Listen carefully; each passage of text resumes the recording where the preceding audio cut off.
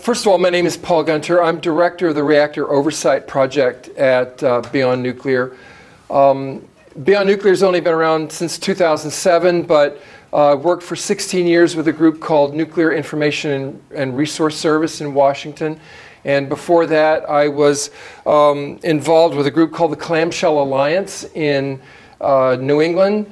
We started out in 1975, basically organizing around a construction project for two Westinghouse pressurized water reactors that were proposed for a saltwater estuary on the New Hampshire seacoast. And we set about through a process of public education, nonviolent direct action, taking lessons from Martin Luther King, Mohandas Gandhi, the suffragettes movement, on how important citizen involvement, citizen participation, participatory democracy, this is how change happens. Every major change begins with the public becoming aware, becoming active, and using the principles that we have in democracy to make change. And the nuclear issue is no different. And these, as we know, are often long struggles. And in fact, I often quip half kiddingly that I'll have to reincarnate to address this issue. More particularly, if you understand that the issue of nuclear power, the electricity is only a fleeting byproduct. The legacy is millions of years of nuclear waste for which there will be no benefit to any of the succeeding generations. Only this liability of building barriers within barriers within barriers over decades, over centuries, to contain the hellish byproduct of nuclear power. And that, you know, basically needs to be put into this context that uranium, in fact, is the currency of a coin whose flip sides are nuclear weapons and nuclear power, nuclear waste. So we need to keep in our vision that it's more than just the nuclear power issue, but we're now faced with the spread of this technology means the spread of nuclear weapons as well. So the context that we work in at Beyond Nuclear is to address both the need to abandon nuclear power and nuclear weapons. And that this is a matter of planetary survival. So the message that I want to bring you tonight, in the short time that we have to share together, is that Fukushima has basically changed the landscape of the nuclear issue. And what it raises is really the issue of not only the danger of nuclear power itself, but when the profit motive is lost on this industry is really when our problems begin. We can begin to address the need to shut down nuclear power plants, but that's only the beginning. The deeper problem is that this whole environmental dilemma is captured by a corporate infrastructure, corporate power that really began in Hanford with the production of the nuclear weapons. So you're right here at the birthplace of something fiendish that will have consequence even beyond its perpetrators. And that it is such a strong presence that it even manages to capture entire governments. And you know, we've seen this most clearly in this opening slide. I mean, here we have the 5 commissioners of the United States Nuclear Regulatory Commission: William Magwood, Christine Savinky, Allison McFarland, George Apostolakis, and William Ostendorf. And I'm sure they're all people of integrity.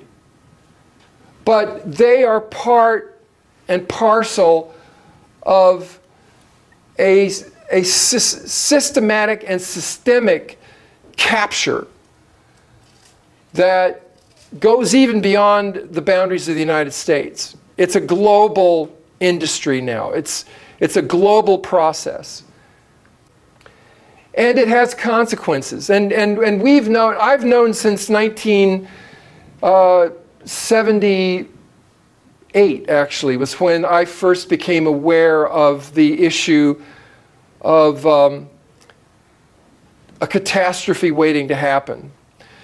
We were, I was involved in the process of organizing around the Seabrook Nuclear Power Construction Project. We were faced with a more imminent threat from an operating nuclear reactor that had just began in 1972. And it was a General Electric Mark I boiling water reactor in Vernon, Vermont, just across the Connecticut River from where I lived in New Hampshire. And we were aware that this was a bad design, fundamentally flawed. And that awareness really grew over several decades. And when I got a call from CNN on March 11th, 2011, they asked me to come in and comment on camera for the Situation Room with Wolf Blitzer.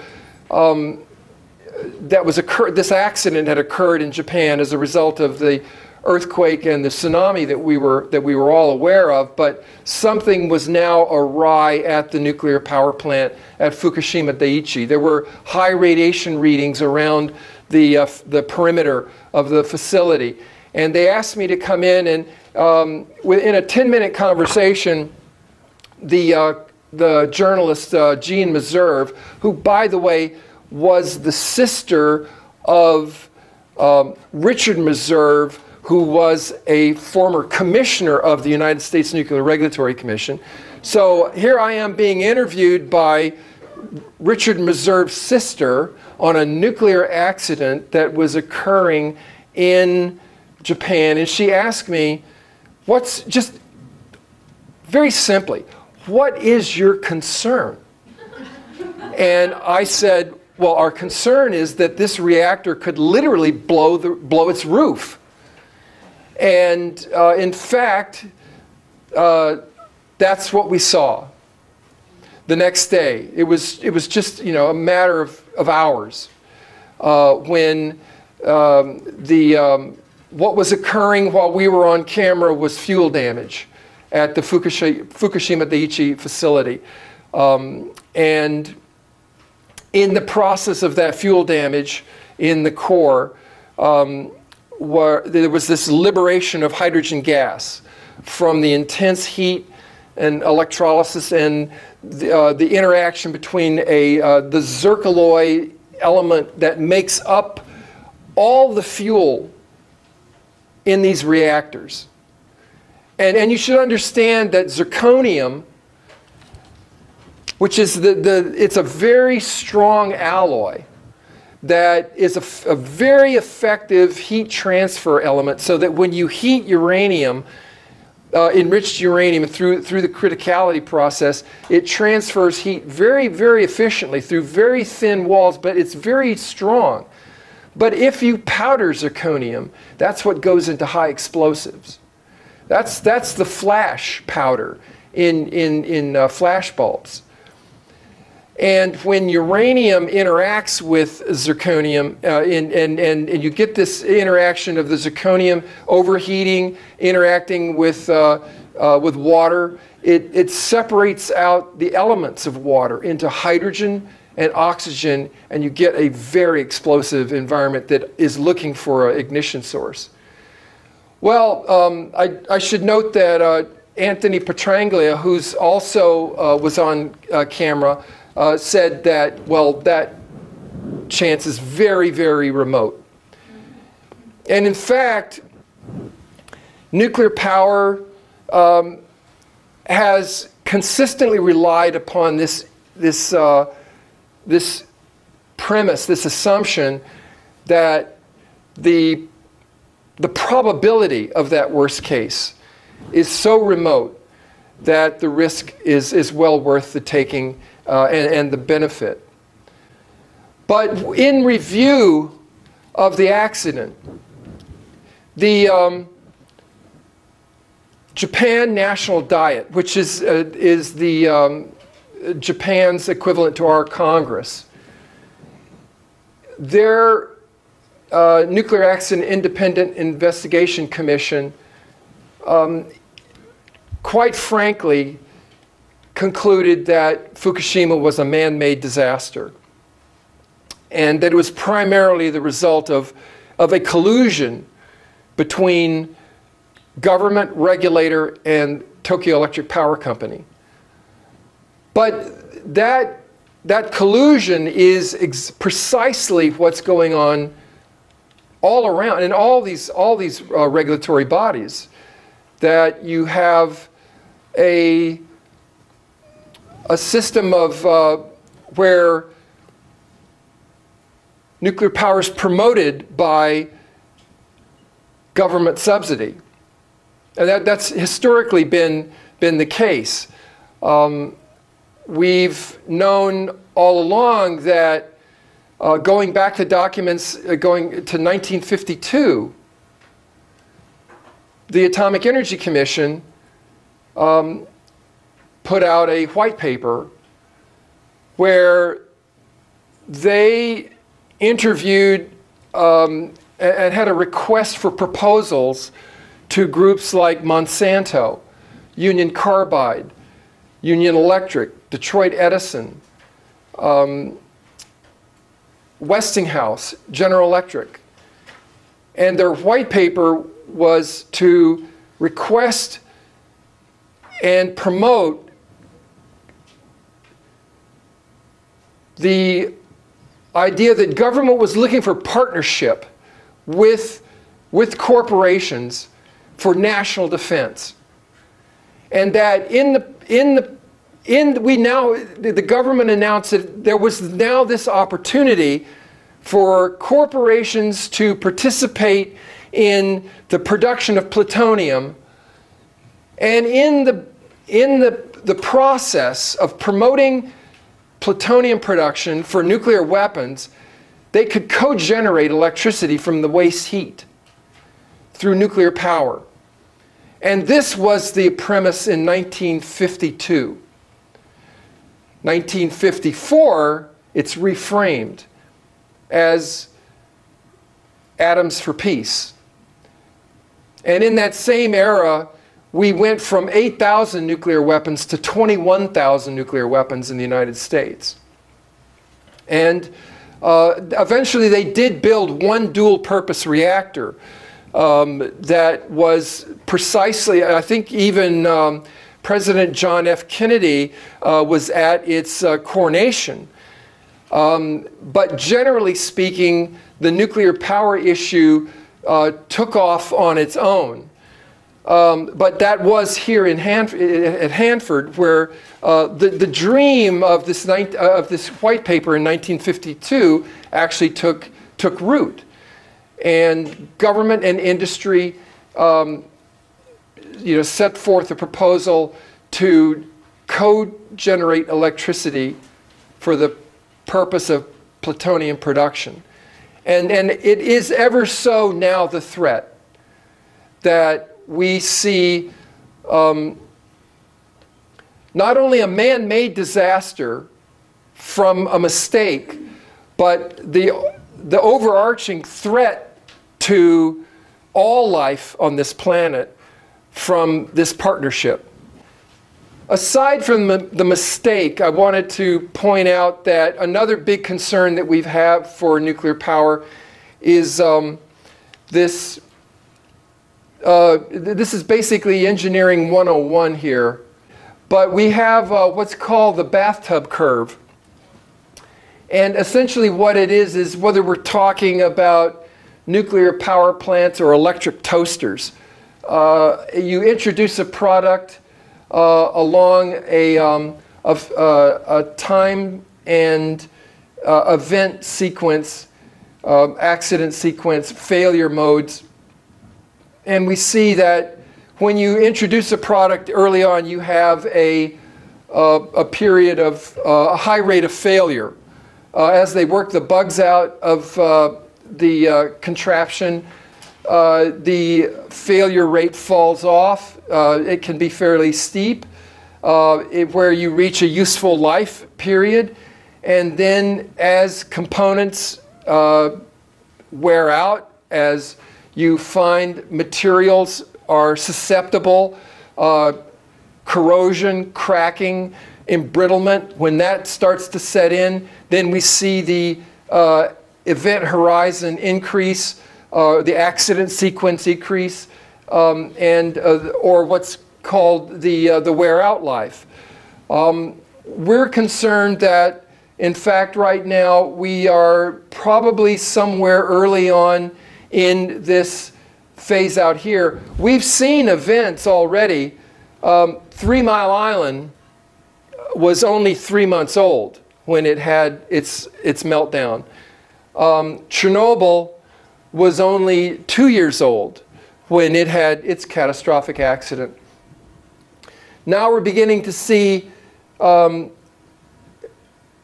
events here, like the Davis-Besse nuclear power station in Ohio, where we found a high rate of corrosion. Can I have the next slide?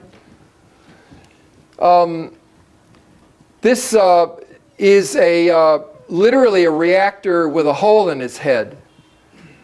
You're looking at the Davis-Besse nuclear power station, and in April of 2000, the U.S. Nuclear Regulatory Commission had this picture when the power station was set to go back online for 2 more years during refueling. So this was after the refueling. The NRC inspectors received this picture, and they gave a green light to the Davis-Besse nuclear power station, First Energy Nuclear Corporation, the go-ahead to operate for 2 more years. Anybody looking at this picture can tell that something very, very wrong is going on at this reactor. What you're looking at, in fact, is iron oxide roiling off the top of the reactor pressure vessel. Next slide. And in fact, what was going on was that this here is the top of the reactor pressure vessel. This is 7 3/4 inches of carbon steel with an inner liner of 3/16 of an inch of stainless steel. The stainless steel liner is there to keep the corrosive borated coolant that's in this pressurized environment, 2,000 pounds per square inch, operating at temperatures of 600 degrees Fahrenheit, to keep that borated corrosive coolant from eating its way out. But Davis-Besse had developed a crack in a susceptible material, Inconel 600, that is used as sleeving, a pressure-fitted sleeving, so the control rods can drive in and out of the reactor to control the reaction. And just the wear and tear had caused this cracking. And the borated coolant under this pressure was being forced out through those cracks, hairline cracks. The steam was then, it would flash to steam, and the steam would condense and rain down on the top of the reactor vessel head, which was again 600 degrees Fahrenheit. So the water would immediately flash off, leaving a puddle of boric acid. This boric acid ate through 6 3/4 inches of carbon steel, leaving the 3/16 inch liner now bulging from this 2,000 pounds per square inch pressure, so that it looked like a tire about to burst. And in fact, we were probably as close as 8 weeks, depending on what the corrosion rate is, nobody really knows, but 8 weeks from a major accident in Ohio from a pressure vessel rupture. But again, the Nuclear Regulatory Commission, they had not only seen that picture, but Davis-Besse is a Babcock and Wilcox pressurized water reactor. It is, there are 7 of these reactors in the United States. Babcock and Wilcox is the model of the 3 Mile Island nuclear power plant. There were 2 units. One melted down in '79. I should say Unit 2 melted down in '79, and Unit 1 is operational. But the NRC had known that 6 of the 7 Babcock and Wilcox reactors had cracks in the sleeving. The only one that had not been inspected was Davis-Besse.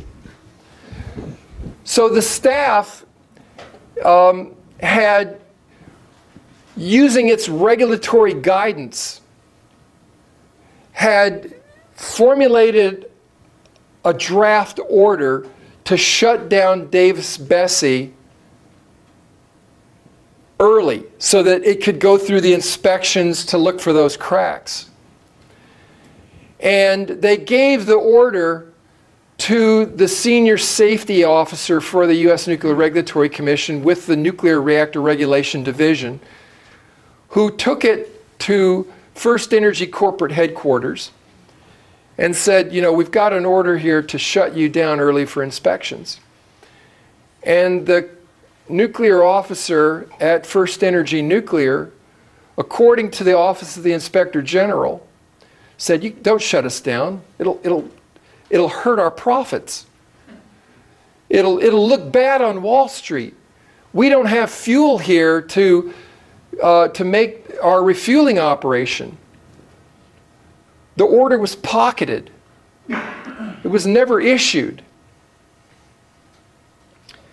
And it was never issued according to the Office of Inspector General because, according to their investigation, it appears that the Nuclear Regulatory Commission needs absolute proof before it will shut down a nuclear power plant early.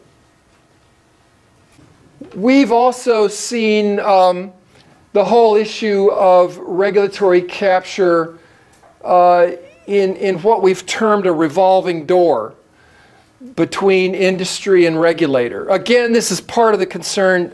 We hearken back to the warning of the National Diet in Japan. Collusion of government, regulator, and industry was the cause of the accident at Fukushima. Here we see former NRC Chairman Dale Klein. In this picture, Dale Klein is now chairing the TEPCO Reform Committee in Japan. So he goes from U.S. nuclear regulator to TEPCO promoter. And he wants to restore. But, you know, we had had concerns about the NRC under decline through as early as January of 2007, when Chairman Klein, in addressing concerns about the vulnerability of every U.S. nuclear power plant to aircraft crash or attack, even more specifically.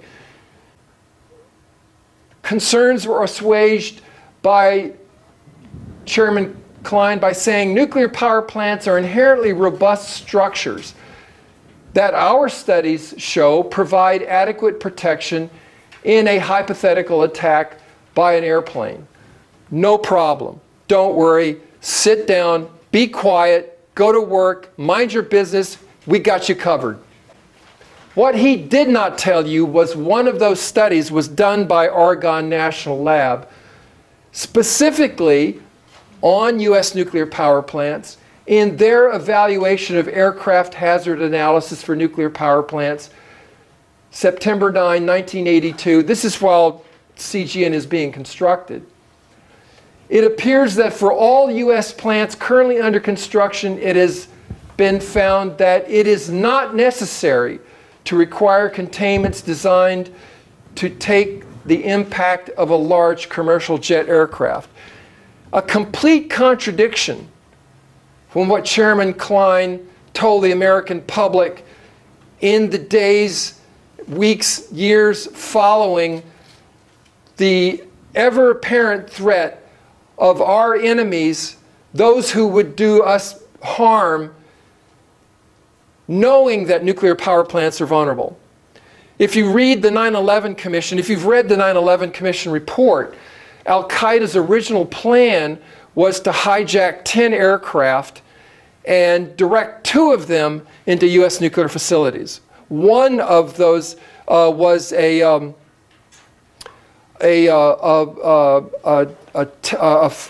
flight training exercise that Mohammed Atta took over Indian Point, just 25 miles from New York City, where they viewed the vulnerability of using nuclear power plants to enhance their attack. And yet the American people have been lied to, not to protect us, but to protect the production agenda and the financial agenda of the nuclear industry.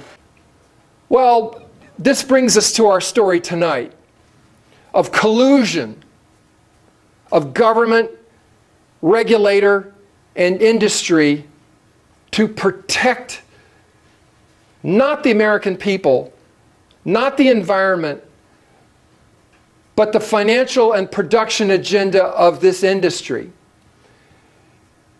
What you're looking at here on the slide to the left is the Oyster Creek nuclear power plant in Toms River, New Jersey.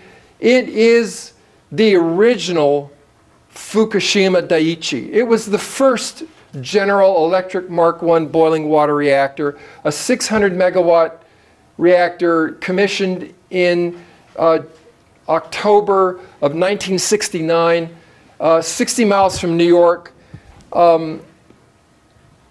This was the first Mark I, the Mark I that was eventually to be used as a pattern for Fukushima Daiichi.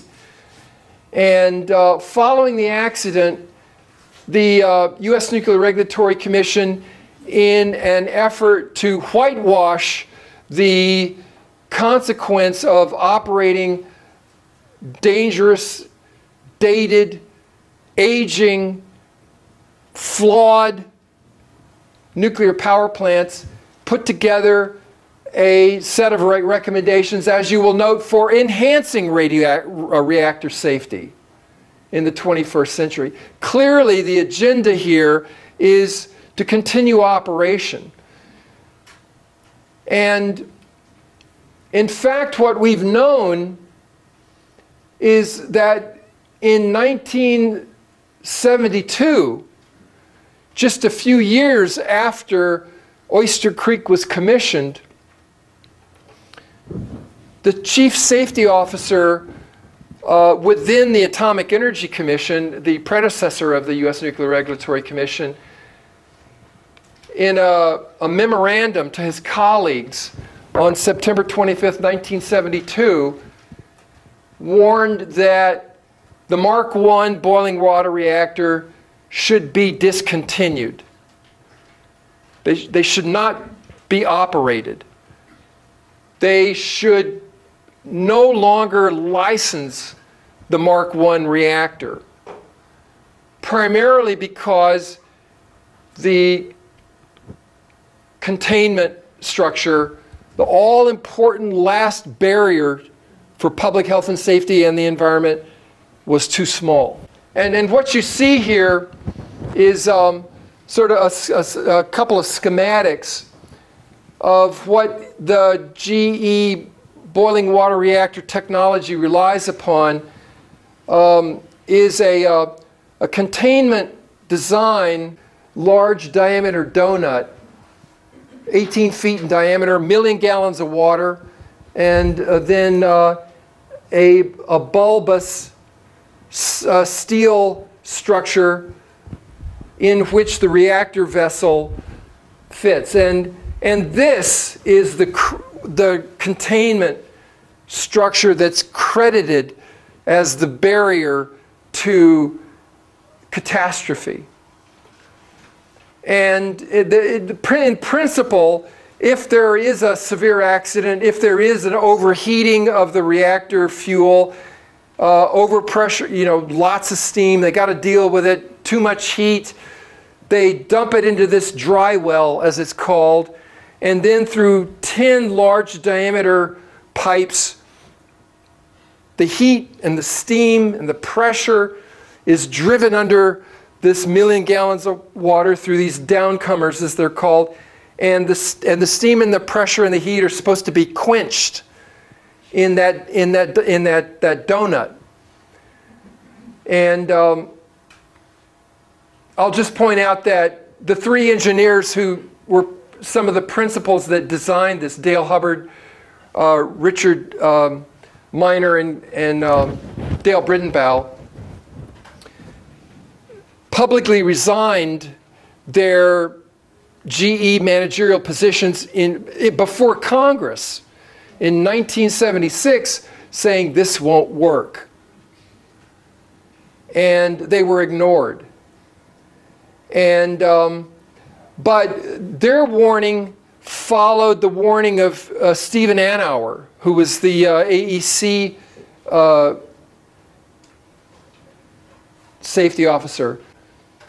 And what they all pointed out is that these GE BWRs, this all-important containment system for this particular design, is 1/6 the volume of the containment that you typically see in these large pressurized water reactors like Seabrook or like 3 Mile Island. But we know, we have known for decades that if this system is challenged under severe accident, it will fail. And when I was in front of CNN, that camera, on March 11th, this was just history. I was just recounting history. Not my concern.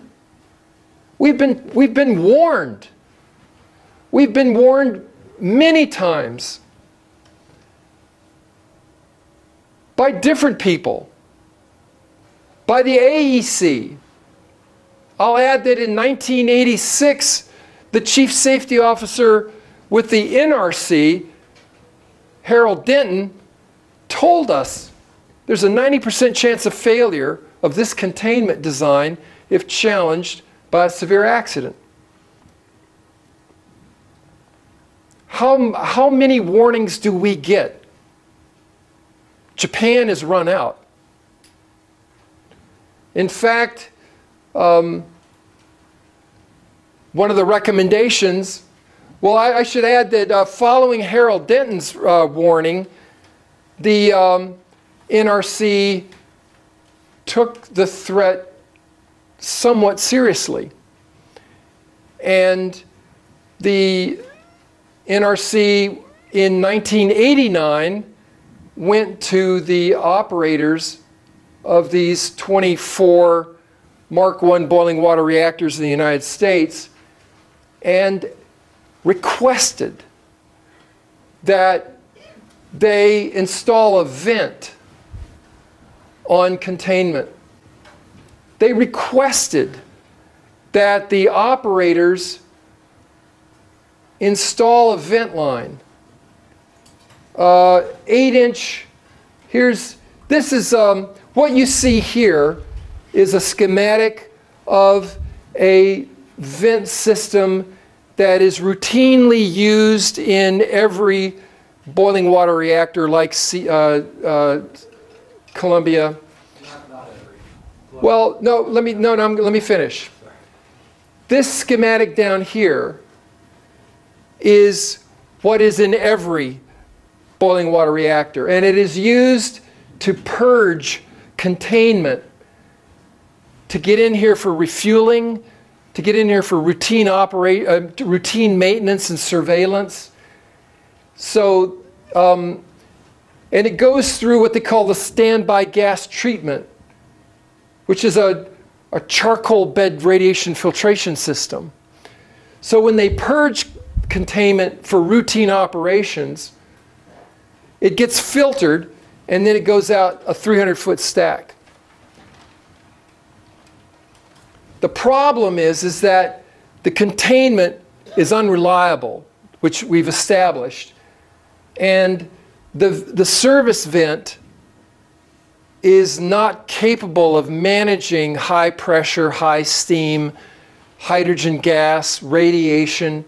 And so in 1989, the NRC sent out a request that in order to provide a management strategy for a nuclear accident in one of these reactors, that you bypass this ductwork and you put a hardened vent line, an 8-inch steel line that bypasses the bottleneck and then comes directly out to the stack. So there's a control room operated valve that gives the operators the opportunity to defeat containment temporarily, to relieve the pressure and vent the hydrogen gas. It goes to a 30 psi rupture disc. That's tire pressure. That rupture disc and the valve then provide a direct line from the containment to the environment. I mean, this makes about as much sense as screen doors on a submarine. You know, they have completely defeated the idea. They should have removed the word containment because it no longer serves as a containment. This we saw at Fukushima Daiichi. This was installed in 1992 at all 6 units by TEPCO to service the plant in the event of a severe accident. And with the total power failure, this vent would not open. The radiation was too high for workers to get in there to manually open. And hydrogen gas, at this point, hydrogen gas has lifted the top of this component off its screws. And hydrogen gas is now getting into the reactor building, where in many cases, in all cases, it found ignition points. And we saw the detonations that we've been warned about since 1972 and have been completely ignored. So we have an unreliable fix for unreliable containments. And this is the result of a production agenda that is so focused on its own self-interest that we have the tremendous amount of land contamination in Japan. I was just there in December of last year, and I can tell you that the cleanup operations, the Japanese have a word for it, for cleanup. They call it transcontamination. This is the Japanese, this is the interpretation of what the Japanese understand now. There is no cleanup. You just contaminate somebody else. And even in those operations, the contractors are it's a complete fraud. They're pushing contaminated soil into rivers. They're scraping up large areas of land, putting it in big piles, and covering it over with plastic, and that's it. That's the future. They're looking, the Japanese government is trying to persuade the people to share the burden, is how it's called. Take some of the contamination so they don't have it all.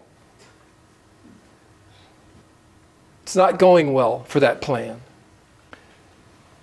So we have this one recommendation that's a big concern right now, is that the U.S. Nuclear Regulatory Commission and the nuclear industry are hell-bent to continue the operation of these antiquated, flawed, aging GEBWRs. These are cash cows. But there's a conflict right now between the regulator and the industry.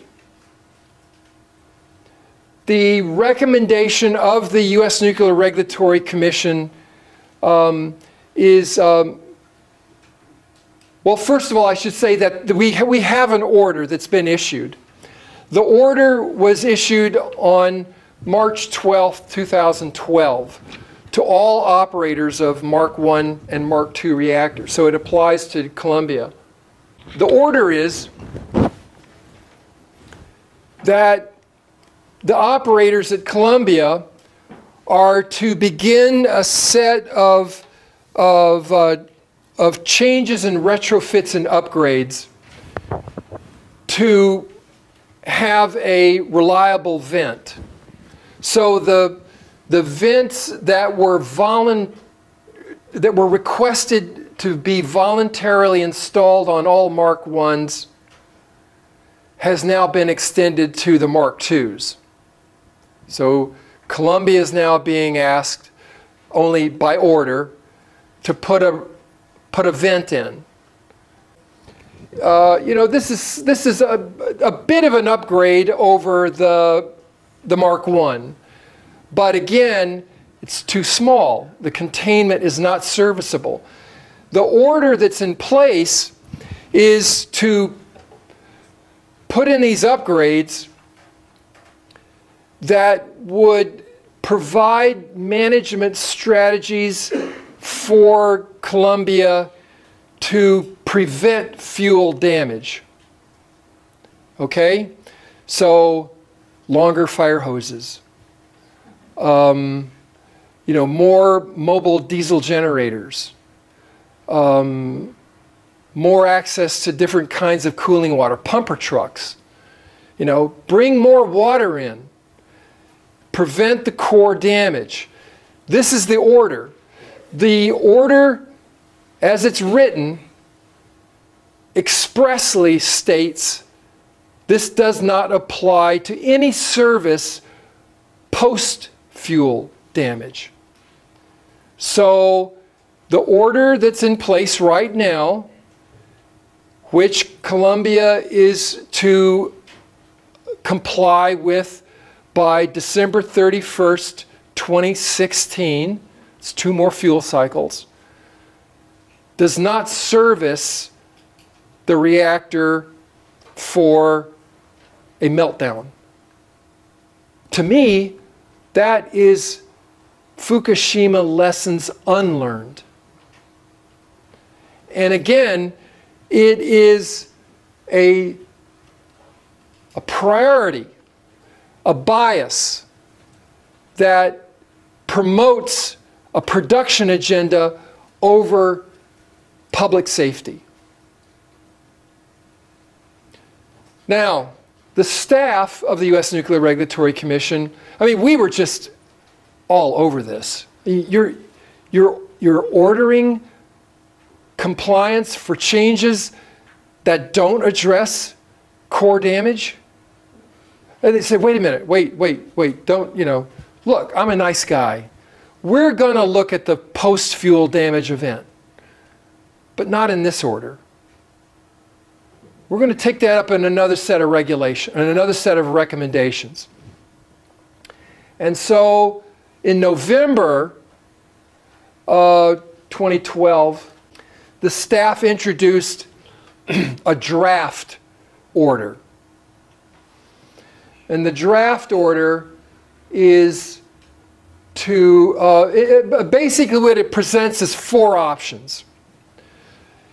Option 1 is to do nothing more than follow the March 2012 order for servicing containment vents pre-fuel damage, excluding post-fuel damage, option 1. So basically that means do no more. Option 2 is to install what they call a severe accident capable vent on all Mark 1, Mark 2, which means that it would upgrade the venting system on the current Mark 1 to include evaluations and changes and modifications that would take into consideration the consequences of fuel damage, namely high temperature, high pressure, and hydrogen gas. But option 2 provides no service for radiation. So as one NRC operator has called it, those 300-foot stacks would become fire hoses of radioactivity, where they would vent the heat, the temperature, the hydrogen gas, but in the process they would also be venting radioactive particulate, fuel damage. Option 3 would be a severe accident capable vent with a high capacity filter in this vent line, so that you would essentially capture the all of the particulate, but you would capture none of the Nobel gas. You can't filter that stuff out. So that means radioactive krypton, radioactive xenon would escape as a gas, and then as a decay product, within a matter of seconds and minutes, it would rain out radioactive particulate of strontium-90 and cesium-137. So it's the decay chain in those Nobel gas is particulate. But it would filter out a good bit of it if they have this filter in. This is what has been installed in a Swiss boiling water reactor since Chernobyl. Basically all the European reactors have put in these filtration systems for filtering containment, so that the operators have the option, in good conscience, they can say that they have preserved at least the principle of containment integrity, which is to keep the radiation in by putting a filter. They're venting it, they're defeating containment, but because they have a filtration system, at least they have some mindful attention to trying to keep the radiation and to keep the concept of containment. So these are routinely installed, but it basically provides, it gives the operator confidence that they can vent containment and not contaminate wholesale communities, massive land contamination, but not overpressurize the containment. What we now see in terms of this whole concept of nuclear regulatory capture is that within you are now part with this awareness, you are now witness that the staff of the U.S. Nuclear Regulatory Commission has made recommendations to backfit Mark I, Mark II reactors with filters on high capacity on these hardened vent systems, and the industry is coming out wholesale against it. And they are joined by their champions on Capitol Hill. So the House Energy and Commerce Committee, 20 of the Republican members came out and said, no filters, not cost beneficial. Public safety is only benefited in the most marginal, insignificant way by putting a filter on this new vent.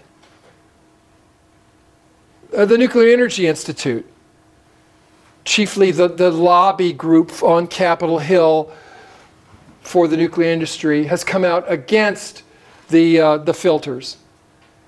And the cost is going to be somewhere, it's difficult because they don't even have this out to vendors yet, anywhere from 16 to 24 million for the Mark I. For the Mark II, there's a problem, even for the filtered vent system, because the NRC has identified that the Mark II, like Columbia, is more vulnerable than the others to what they call containment bypass, where in the event of a core damage event, that when you would want to use the filter most of an venting operation, in fact there's a fly in the ointment for Columbia and the other 7, because if the core goes ex vessel, if it goes through the bottom of the vessel, there are penetrations that the Mark II is going to be vulnerable to bypass containment. So a filtered vent coming off the containment is very likely to be bypassed. So it'll still get into the reactor building and eventually work its way out into the environment. So the Mark II is still on the drawing board. So they don't really have a fix yet in mind, although they think that it's plausible. But it's not as clear-cut as with that Mark I filtered venting system. So we're keeping our eye on the Mark II in that it has not been vetted to have a venting system that has any reliability. And so, but the industry and it has still come out against that. And I just wanted to end our comments here by the fact that you in this community are in a very unique situation because you have one of these very dangerous reactors co-located on the Hanford Nuclear Reservation. You have millions of gallons of nuclear waste in these 177 tanks around the farm that are tentatively in stable condition. And it's a tenuous situation where you now have a vulnerable reactor co-located with this nuclear reserve. You know, these tanks were originally to service, built in 1940s to service 20 years. And they're leaking. Some of the tanks are leaking in the vicinity of the reactor. There are large contamination plumes moving under the Columbia Nuclear Generating Station. And so there is this threat that was never really evaluated in the license renewal for the Columbia Nuclear Generating Station. So they never really looked at the problem of how these two threats conjoined to perhaps to be a much larger threat. And I just close on this note that we've seen this before. Many years ago in Kashtim in 1957, where the Mayak site was the plutonium production center for the Russian nuclear weapons industry, and it was principally the sister project of Hanford.